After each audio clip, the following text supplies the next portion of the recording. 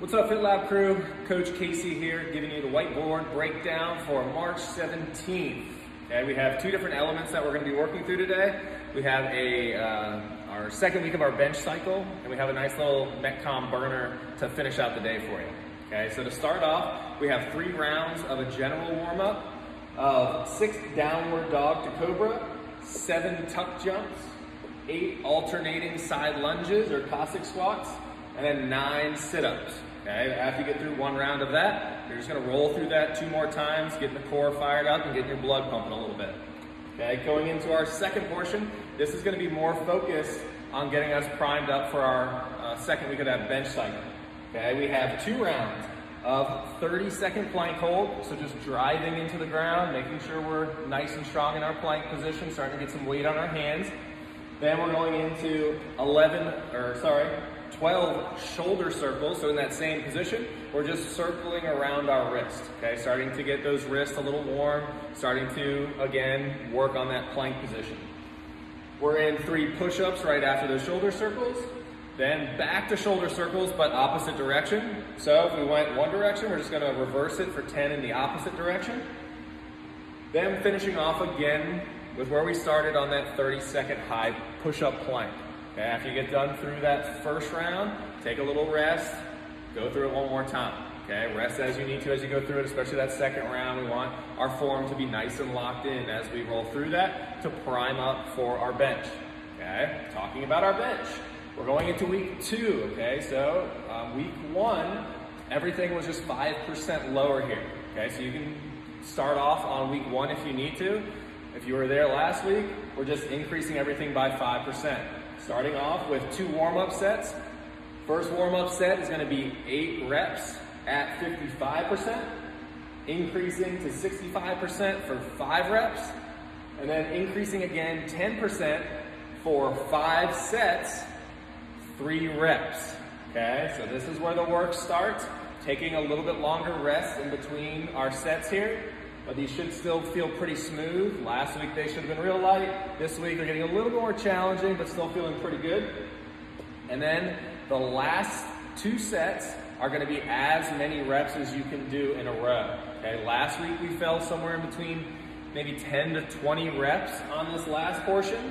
We're upping at 5%, so that may drop just a little bit, okay? Take extra rest in between your first and second set, okay? So 2 minutes plus.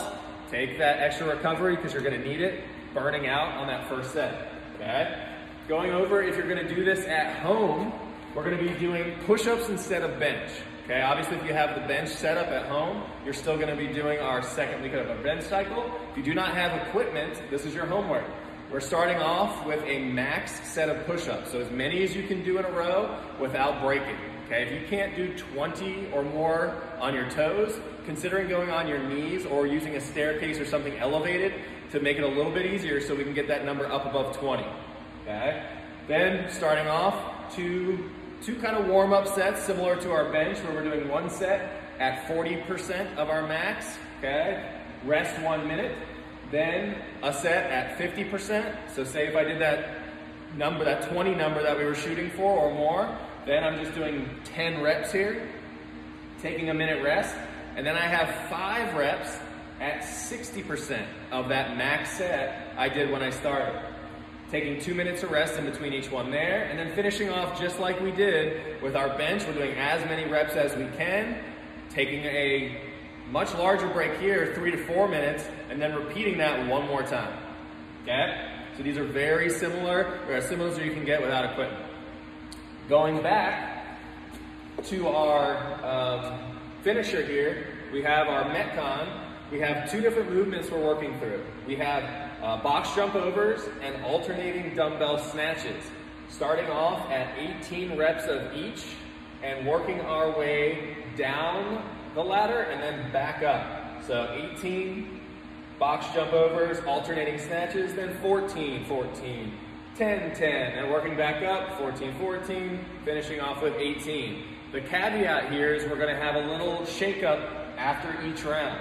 So I do my 18, 18, and then I'm going to add 4 ring muscle ups after that round of 18. I'm going to continue to do that after every single round until I finish that last round of 18, and then I add those 4 muscle-ups to finish it off, okay? To adjust with our skill for our ring muscle-ups, we can do bar muscle-ups, we can do chest-to-bar, we can do pull-ups, we can do dips, we can do a lot of different variations there, but what we're trying to focus on is getting the skill done unbroken, okay? So we don't want to be sitting there staring at the rings because we can do singles on the rings, and that takes us a really long time to get through, okay? After we finish that round of 18, should take a little bit of a breather, hop on our skill, knock it out, and get right back to work on our box jump overs, okay? Adjustments for our at-home workout.